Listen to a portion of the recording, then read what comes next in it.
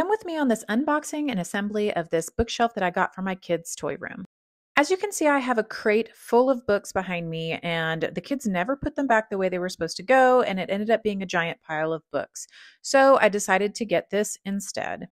I've ordered my fair share of furniture off the internet, and I'm actually pretty surprised at the quality of this one. The boards are thick and sturdy, and they're really easy to screw into place. I was able to do this whole installation in about 20 minutes.